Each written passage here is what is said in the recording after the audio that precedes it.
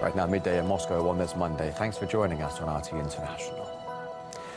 92 people are dead after a Russian military plane crashed into the Black Sea just minutes after taking off from Sochi airport. Today is a national day of mourning here in Russia, and relatives and friends of those who died are remembering their departed loved ones.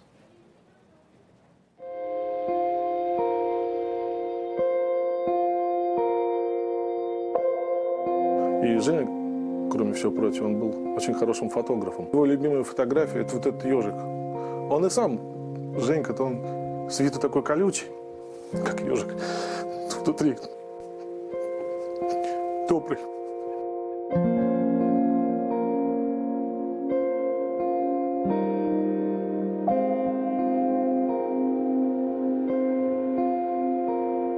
В результате артобстрела пострадали члены нашей семьи. Один ребенок погиб, 2 человека выжили. Это жена и ребенок, остались инвалидами. Мише сделали операцию, мне сделали, меня обследовали полностью. Очень большой след он оставил в нашей жизни. Мы это никогда не забудем. Жалко, конечно, жалко.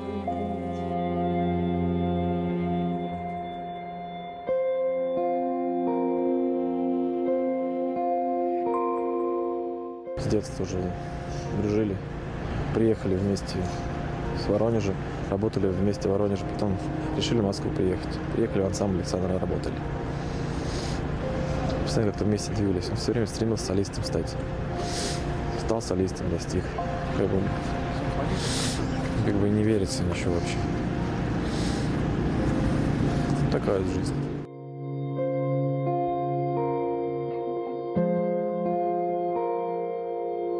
Я умоляла, я просила, не летай, пожалуйста, не летай. У 30-летнего парня, естественно, много чего впереди еще должно было состояться. Не состоялось. Это, конечно, невосполнимо, но жизнь продолжается. Надо как-то с этим смириться.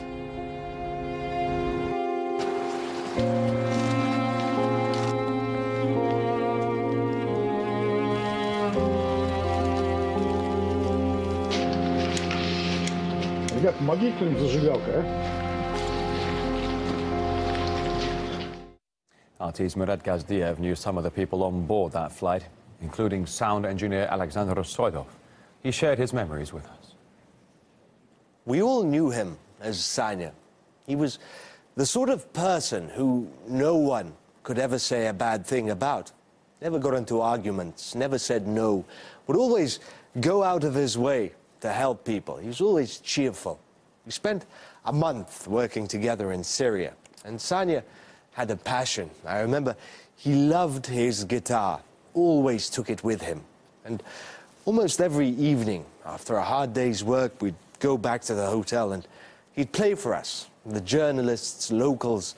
One of his favorite songs was this one, a Cossack singing about how he wouldn't live to see spring. Ironic, isn't it? Sanya, 8 more journalists and 83 others didn't live to see spring. Не для меня придет весна, не для меня дон разольется. Ужасная трагедия, которая сегодня я пришел на работу, узнал, что наш коллега Олег Тестов, замечательный человек, очень больно, хороший он парень, светлый, собраться невозможно. You know, it might seem obvious, but I've never lost anyone in this way. It is so much harder when you know well the people who perish in such tragedies. The most basic right is the right to life. During these difficult times, it's being widely violated. We, the human rights activists, don't take part in politics, nor do those we protect. We can never be sure that we'll come back alive, because war is a living hell. That was Russia's own Mother Teresa, Dr. Lisa, as she's known. She was the country's most revered humanitarian activist. She was on that plane. Dr. Lisa would go to war zones to personally find people children who needed urgent help and who couldn't get it. And she'd save them.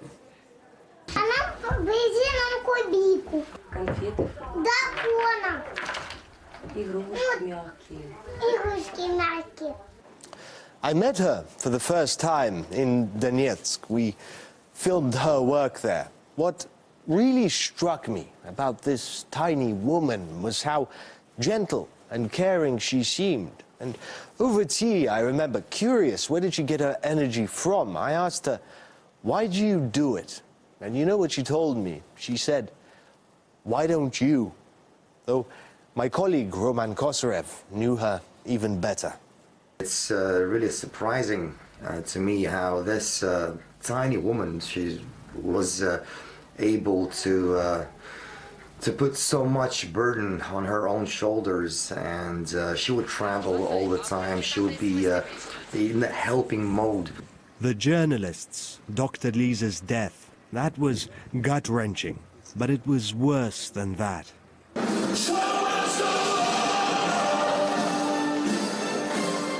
The world-famous Alexandrov Ensemble, or the Red Army Choir, also perished in that crash.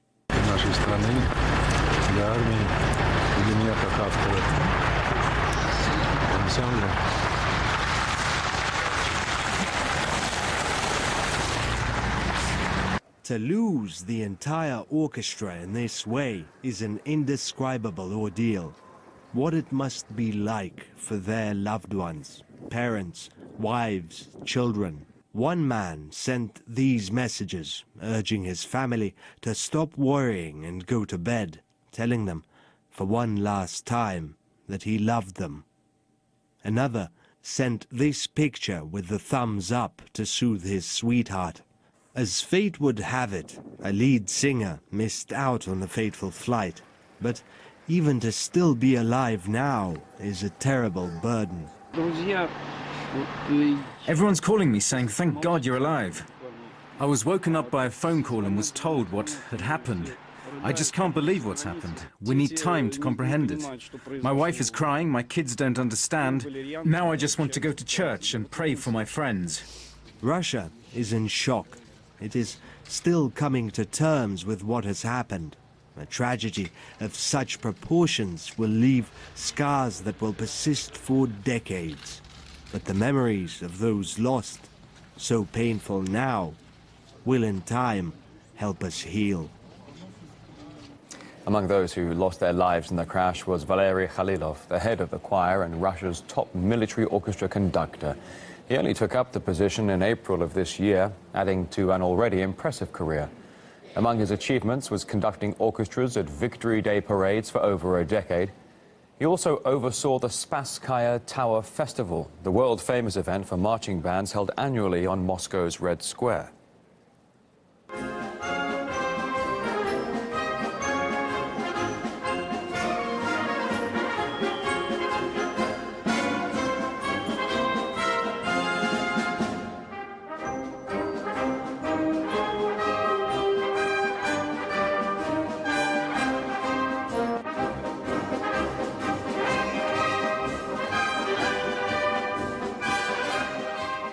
We spoke with David Johnson from the Celtic Massed Pipes and Drums Band. He knew Khalilov personally and took part in the Spasskaya Tower Festival with him.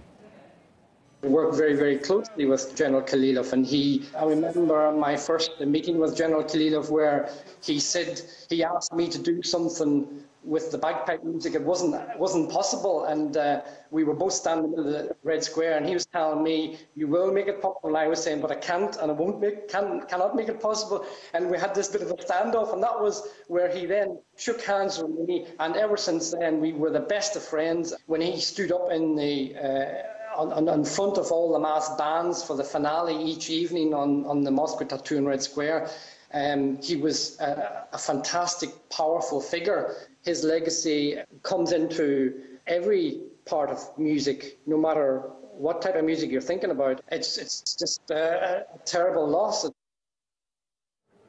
There were also a number of young female dancers on board, flying to Syria to take part in the New Year's festivities. The ballerinas also belonged to the Alexandrov Ensemble. None of them older than 23. As we show you some of their photographs here on RT International, we understand that the upcoming photograph of this lady here, Lena, was actually engaged to a young musician also on board the craft at the time.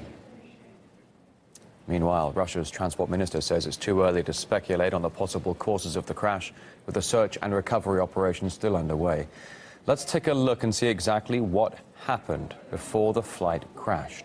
And the plane took off from a military airport in the Moscow region. It was heading to the Russian Khamimim air base in Latakia, Syria. The Army's official choir was traveling there to celebrate the new year with a Russian pilot stationed there. A number of journalists were also on board. So the plane stopped there to refuel in Sochi before continuing its journey. However, just 2 minutes after takeoff, it disappeared from radar, and the first oil slick was discovered only 1.5 kilometers off the Sochi coast. RT's Ilya Petrenko is in Sochi for us. Overwhelming grief, a feeling of devastation. That's what Russia is going through exactly a day after the country found out about those deaths in that TU-154 plane over the Black Sea shortly after takeoff from the Sochi International Airport. Here in the city of Sochi, people have been coming to the airport and also to the Black Sea coast with flowers and candles. They were throwing flowers into the water, so tears and sobs as those spontaneous memorials are growing. During the first day of the search, a total of 11 bodies have been recovered from the water, and they've already been flown to the Russian capital where they will be identified. Of course, the Alexandrov's choir united the brightest talents from all over Russia, and the relatives have been asked to come to the Russian capital to help the identification process. Now, here in Sochi, the non-stop, round-the-clock search operation continues, involving more than 3,000 people, more than 100 divers, dozens of vessels. Of course, renewed efforts as daylight come. Now, speaking of the investigation, authorities are still looking into all the possible theories of what happened, and a source and the security service has told the journalists that terrorism is the least likely option because it was a military airplane, and any security breaches or intrusions can almost be completely ruled out. Let's show you some images from the Russian city of Sevastopol, where people were gathering on the Black Sea coast in the hours last night and the early hours this morning as well, throwing flowers into the water and lighting candles in honor of those who lost their lives in the tragedy.